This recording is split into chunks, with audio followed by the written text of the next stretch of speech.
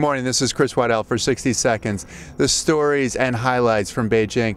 Today we're looking at the volunteers. Over 40,000 volunteers here in Beijing. For the athletes, the connection with the volunteers is often the connection to the culture of the host city. And here we certainly get a great chance to meet up with the volunteers and also the culture. So here on Paralympic Sport TV, we'll look at another day in the Paralympics. My job here in Beijing is like this. Security check crew. We check your cars. If you had this mark NPC, we let you in. Yeah, right. And you get to meet a whole lot of people as a result of that? Yes, we meet a lot of people here from all of the countries. And we're very happy to see them and say hello to them. We're very happy. They're very friendly. We like the journalists. They're very friendly. And what's exciting about that for you? And I think I can meet different people from different countries, and I learn a little about their language. For example, hola, the Spanish, right? And they told me something about their countries. They told me about their weather, their country, and I know more about the world, I think.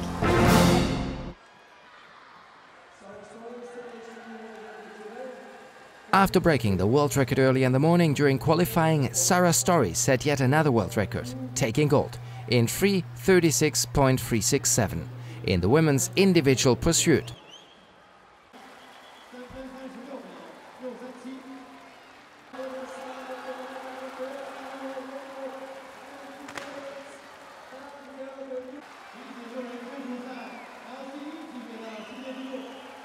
The 30-year-old former Paralympic swimmer was totally overwhelmed by her success.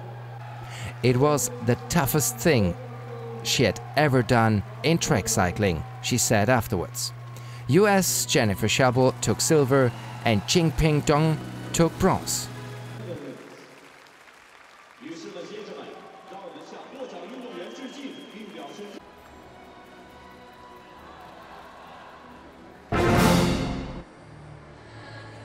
Drama was the name of the game at the final of the men's 400 meter in class T38.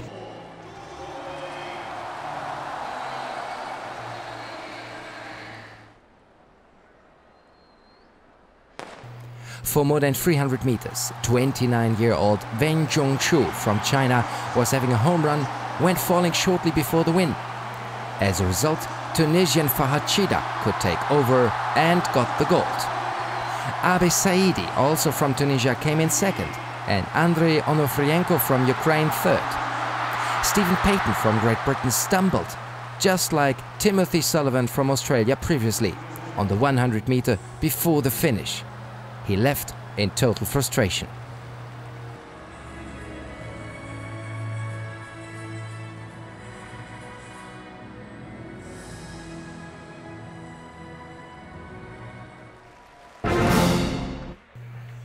Natalia Partyka from Poland was successful in the finals of the Class 10.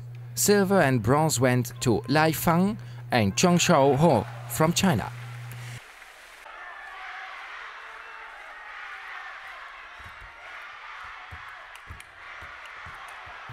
These are her second Paralympics after representing her country at only 11 years of age in Athens. She is also one of the two Paralympians who had also qualified for the Olympics. Thanks again for joining us for 60 Seconds, the show where no highlight or story is longer than 60 seconds. It's been a great time. We'll look more at the Paralympics here in Beijing. Stick with us on Paralympic Sport TV.